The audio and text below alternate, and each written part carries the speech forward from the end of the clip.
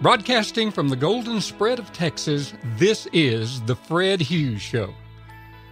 With each episode, we introduce to you an inspiring person or message to help you grow and unlock your potential in life.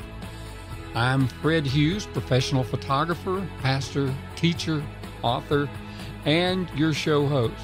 Thank you for joining us, and welcome to this episode brought to you by the Faithful Partners of Decision Ministry.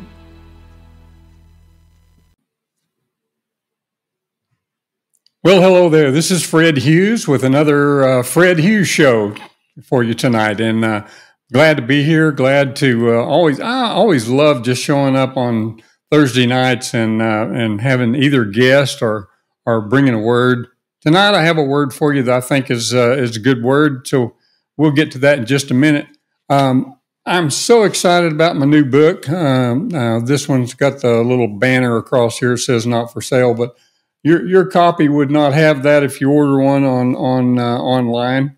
But it's really nice. I'm just real proud of it. I think that it's going to be a wonderful book. It's going to minister to a lot of people. So in it, I share basically the plan of salvation for sure. And then go ahead and move into the baptism of the Holy Spirit. And so the book is really about those two major subjects.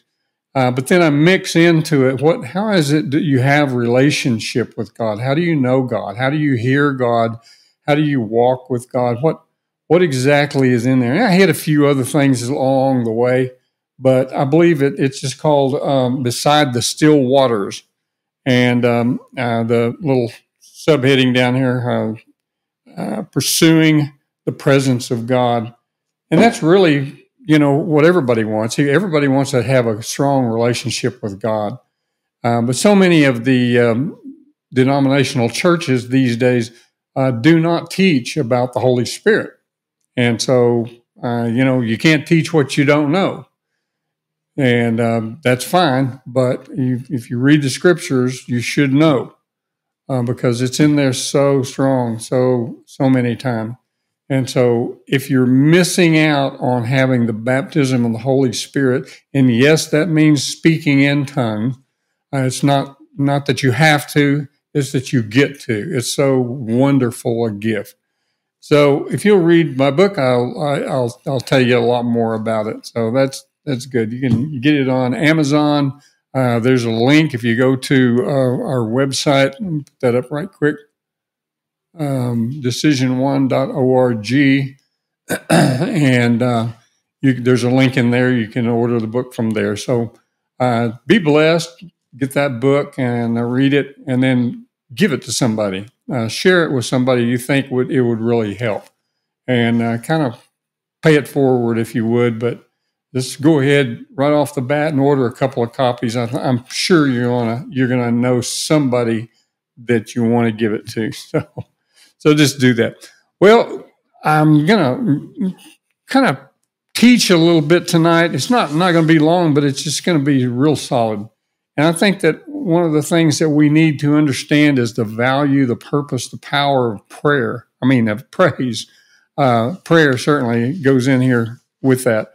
But the understanding praise is a really major thing, but most people don't really give it that much cadence.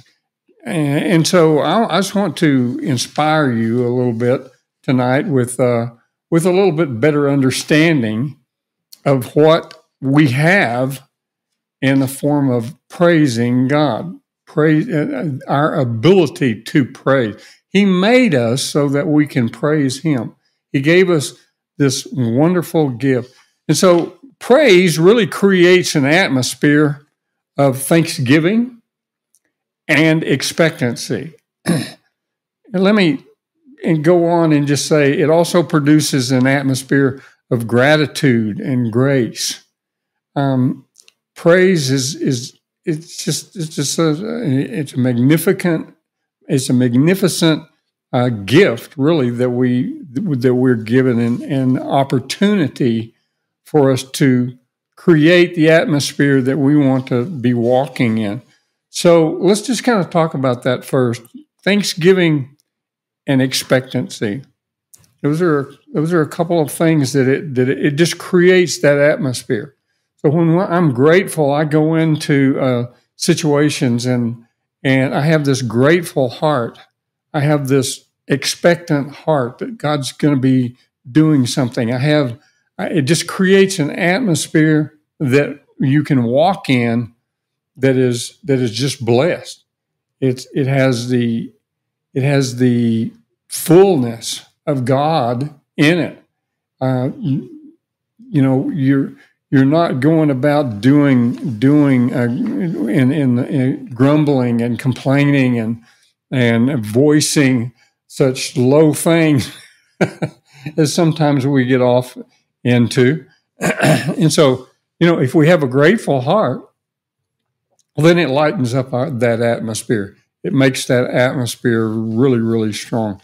And it kind of puts an expectancy that God's going to do something good today.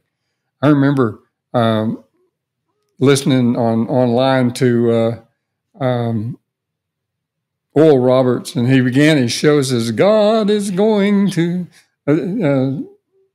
how's that saying?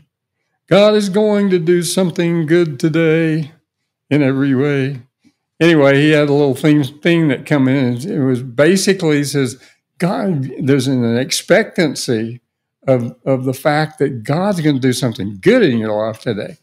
That was just such a in my very early walk with the baptism of the Holy Spirit, I began to kind of link into some of the things that I could expect, that I had thought, because I was raised a Baptist, that they passed away. But when I found out that wasn't true, I found out that there was this wonderful whole new world out there. The expectancy of my heart, the gratitude of my heart, just leaped and bound, because I knew that I now had something to look forward to. I knew now that I had some power, some opportunities that just weren't there before. And so we'll talk about a few of those as we go along. But, over in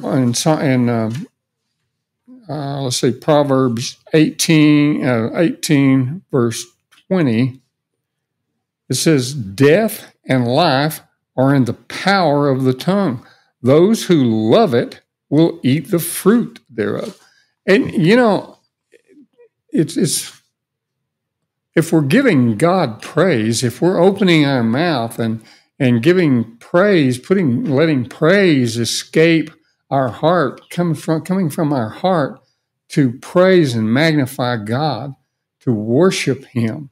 The expressions of praise and worship, music, the attitude, the atmosphere that creates, it brings up that expectancy in our heart, and we begin to kind of look toward that's showing up, the manifestation of what we're saying to show up. And the minute we start, we know by faith, we know that God is receiving our praise. God loves to receive our praises, our worship that goes up toward Him. He loves to receive that. And so from the get-go, it's an operation of faith, but it's because we can't see Him, but we know by the Word of God, we know that He is receiving from us that which we're offering Him. And so for me, it's just such a powerful thing to understand and know the power of grace. Whenever we praise, the power of praise, whenever we release it to God, He knows. He starts receiving it. He is in it. And so, man, that's just that little scripture right there is really powerful. When our hearts are all filled with thanksgiving and praise, we just begin to magnify the Lord. And there's spiritual forces that begun to be kind of released and activated around us. You can sense the stirring of heaven. You can sense the urgency of the atmosphere. You can almost reach in and touch, the atmosphere becomes so thick, really. You can almost reach in and touch it. You can almost feel it, the presence of praise. And I think all of heaven turns its head and takes note of the praise this being that is coming toward the Father. Wow. And so I just want you to kind of get a bit of a picture of that and begin to get kind of crazy and excited about it like I do. Anyway, if you've got a complaining heart and a critical spirit, well, you're going to probably miss out on all those blessings. If you're not, if you don't have the Holy Spirit in your life, if you're not filled with the Spirit, you're less likely to lock into those things and that expression come up out of you as fully as it could. And so that's one of the purposes for being filled with the Holy Spirit is you want to be empowered to worship and praise and give Him praises and give Him thanksgiving in a fullness of, at the very maximum level that you possibly can. Now, that's not to say that when I was born again, just before I received the whole baptism of the Holy Spirit, I didn't praise God. I did, and I love God, and I certainly worshiped Him in praise and worship, and I give Him a lot of praise then as I do now. So I'm just saying, as a believer, as a born again believer, we have the ability to turn our voices toward God and give Him praise. And so there's not a difference between us in that we're made to praise Him. We're created to do just that. And we don't want to miss out on that. Just more prone sometimes, I think, because whenever you're operating in the Spirit, I believe you're a little more sensitive to that atmosphere. And so anyway, let me just press on from there. It's rather than focus on circumstances, what we want to do is we want to just choose to praise, give God praise, and thank Him in everything, and praise Him for the good that He, for the good that He is and He does in our life. And so, let His presence just be increased, and the blessings begin to flow toward us today. And so I just want to kind of pump you up just a little bit in that how powerful, how important it is to God that we praise Him, to acknowledge the good that He is doing in our life, to acknowledge the blessings that we walk in every day, to not mumble and grumble and groan and gripe as the children of Israel did out in the desert. But even though we might be out in a dry time or in not a perfect season or in even a season of lack, we need to be able to turn on that praise, knowing that it's going to benefit us as well. But certainly that it's going to touch the heart of God and bless Him. His children turning their voice, turning their attention to Him is just exactly what He made us to do. He created us for that purpose. And it's just so important. Psalm 67. Let me go back up to Proverbs 18:20.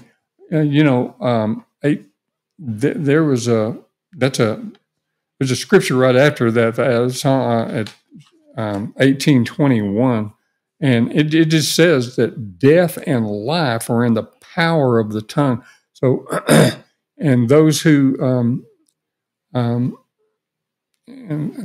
love it will eat the fruit of it. And so, as we speak, as we talk, as we give praises to God, we're going to actually eat of the fruit of it. It's the benefit of God turning an ear toward us and being excited about hearing us praise Him, worship Him, turn our hearts toward Him, lift our voices up toward Him.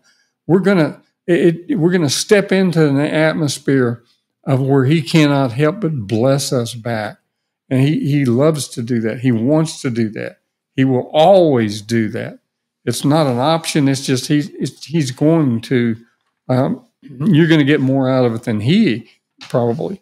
So let me just press on here. Psalms 67, verse 5 and 6, it just says, it just says, let the people praise. Let the people praise Him.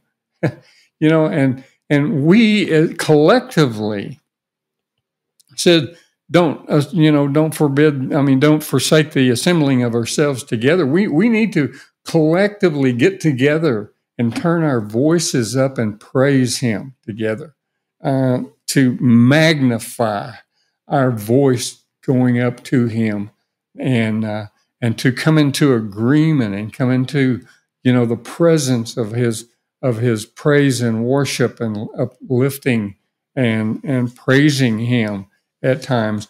And if we could just stay in that mode all the time nearly, and we actually can stay in it a lot more than what we do, because we have that choice. We can have our mind praising Him while we're doing other things. We don't always have to lock down and do something and not pay attention to what's going on. We have lots of little idle moments that we could turn our focus toward Him and give Him praise. And that's not it's not a hard thing to do. It's not a difficult thing to do. But it is something that we can do and actually should do. So, in order to know what's going on in our own heart, we should turn and listen. What's going on in there? Is there mumbling and groaning and complaining? It's fixing to come up out of my mouth. And I'm gonna eat the fruit that my mouth produces. That's very simple, like the scripture that we read a while ago. 1 Thessalonians 5:18 says this. I'm going to go to 16, 17, and 18. 18 is the key verse, but I believe 16 is an important part of it. It says, rejoice always, pray without ceasing, in everything give thanks, for this is the will of God in Christ Jesus for you. Did you hear that? It's the will of God in Christ Jesus for you. Man, I'm telling you what, that rattles my cage just a little bit. To know that whenever I praise God, I am in His perfect will. I am doing exactly what God designed me to be able to do, is to give Him praise. Wow. That is just supernatural ability that He has placed in me to praise Him. Wow, I love that. Praise isn't, I think I said this earlier, but praise is an act of faith. Think about it. You really can't praise someone you can't see unless you believe that He's there. You really can't praise Him unless it's an act of faith. And that faith, it says it's impossible to please God without faith. So whenever we turn to Him in praise, we are actually functioning in faith. It's praise is spiritual. Praise and worship are deep spiritual practices, and it turns our focus toward God, turns God's focus toward us, and He receives from us the worship and the praise that we give Him. And in turn, He pours out His Spirit upon us. Wow. Pours out His presence and pours out His blessing. And it comes from the Spirit. You can't worship God in your flesh. You can, but we try. But it's not really what comes from the flesh. The hand waving or the rolling around on the floor or the jumping up and down, all of that is an expression. It's us trying to express ourselves, and that's good. That's awesome. And God loves to see the little dancing and everything. But God really doesn't look at our flesh. He looks at our heart, right? And so it's an expression of what is our heart? Our heart is where He placed the ability, an eternal spirit in us. Once we're born again, we have an eternal spirit living. We're complete in our spirit man. And that spirit man is worshiping Him. Once you're born again, you have, it's like 1 John 4:18, it says, as He is, so are we in this world. I mean, while we're here on the face, not when we die and fly, but I'm talking about right now and right here. If I turn my face toward God and begin to praise Him, I am heart to heart with the living God. It's, wow. I don't know. If I'm not lighting your fire, your wood's wet. You need to step it up a little bit here. Anyway, let me just kind of move back to the thought that it's spiritual, that it comes from the heart. It's a heart response to the love of God. So praying in the Spirit, okay? It's one of the wonderful things that we have by being Spirit-filled is that we can pray in the Spirit. We can speak in tongues, but we can also pray in tongues.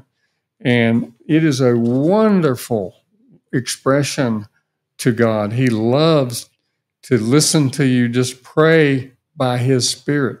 It's the spiritual words coming from Him to me and out to Him. Wow. That's over the top right there. I mean, just think about it. It's God's holy words coming, a heavenly language coming into your singing and praising and uplifting God.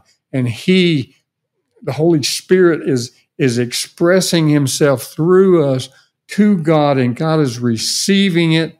And I mean, this is this wonderful interplay of spiritual movement, all because we've chose to praise Him. Man, I'm just telling you, I'm getting excited more and more and more. Let me take my glasses off so I can read what I wrote here. Proverbs, the 18, that death and life are in the power of the tongue, and those who love it are going to eat the fruit of it. And so whenever we open our mouth and we begin to give praise, whether it's, and imagine giving Him praise by singing or praying in the Spirit. Man, I'm just so excited about this. I'm beside myself, but it's just such an honor, such a glorious privilege to pray by the Spirit, through the Spirit, to God Almighty. Wow. And so I just want to encourage you to step into the blessings of God by just exercising the opportunity to give Him praise all the time. Whoever you are, everybody I'm talking to can give Him praise no matter what, and you do it by the Spirit. You do it by the very heart of God. It all flows through faith, through you're believing that there really is a God, and you're extending your praise toward Him and stepping into the blessings that He wants for you, stepping into what He created, designed, and made you for. So that's so wonderful. It just really is. You know, I kind of think back about the times in my life whenever I wasn't grateful, that I wasn't operating and praying about, being thankful. My Thanksgiving somehow was not working very good. My praise wasn't welling up in me and coming out and expressing itself through my mouth, extending it to God. And I feel a very big void thinking about those times, how I could have been, encouraged, lifted up. I didn't have to go through those disappointing times that I was experiencing.